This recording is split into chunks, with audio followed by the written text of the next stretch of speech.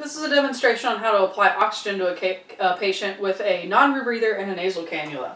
So the first thing to keep in mind about oxygen tanks is that when they're under pressure, if they are dropped, they can become a missile. They're under a lot of pressure and they can go flying through even brick walls.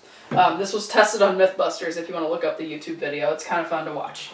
So anytime you have the oxygen tank, if it's standing upright, you should always have a hand on it. If you don't have a hand on it and you need to use your hands to do something else, you can always lay the tank down safely in the oxygen bag that it's stored in.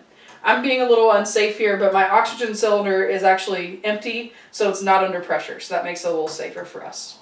So the first thing you want to do to apply oxygen, first of all, you should be wearing PPE because you're contacting a patient, so have gloves on.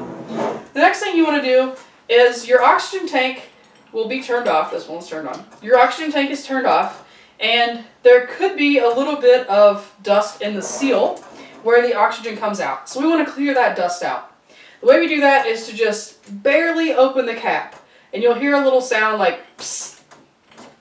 Okay? So it's sort of like when you, if you get a soda from the vending machine and you twist the top off to just let a little bit of the air out and then put the cap right back on. That's exactly what we want to do. So just a little psst to clear the seal. Now the seal's been cleared, the oxygen tank is still closed. I want to apply my oxygen regulator. You will notice that there are two pins on the regulator. I'm not sure, let me get closer so you can see these. There are these two pins, and you will also notice on the cylinder there are these two holes. This is called the pin indexing system, and it just makes sure that we're using an oxygen regulator on an oxygen tank and not using the inappropriate equipment.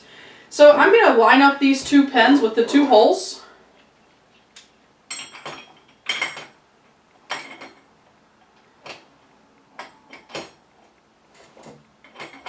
Okay. And you should see the regulator seat in there very nicely. It should be perpendicular to your oxygen tank and everything should look nice and straight. Okay, at this time I can now turn on my oxygen tank by using this knob. If you don't have a knob up here, you may have to use an oxygen wrench. But for this tank it has a knob, so I'm just going to open that up all the way. Okay?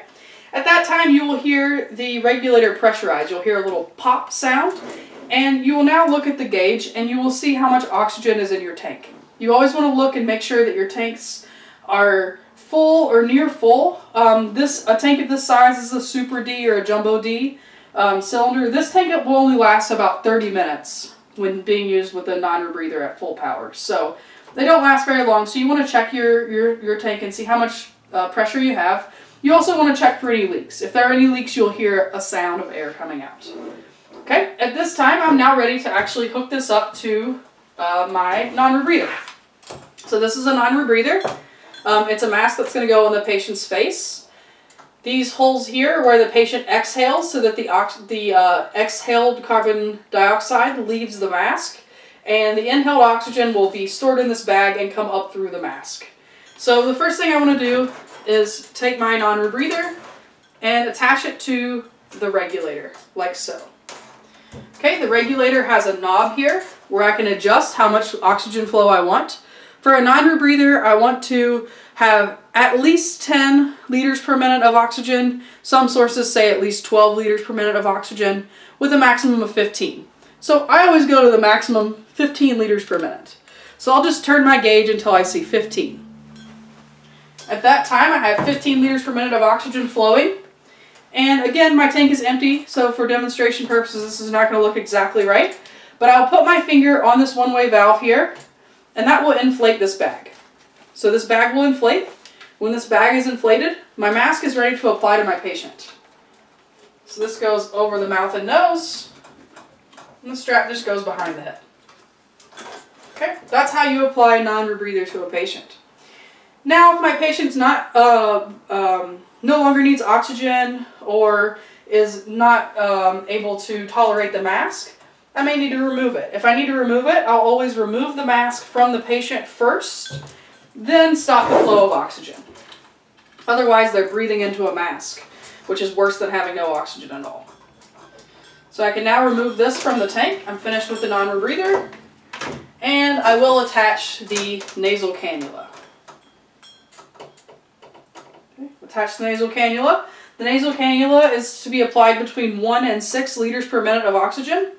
If you go any higher than that, you'll hear it going psst, and it just really irritates the sinuses. So I'm going to put this to 6 liters per minute. Okay, I'm going to take my nasal cannula and come from the front of the patient, inserting the holes into the nostrils, and then coming around behind the ears. We don't want to put this all the way around the patient's head because they could lean on it and cause a problem. So that's going to be secured by the ears. Okay.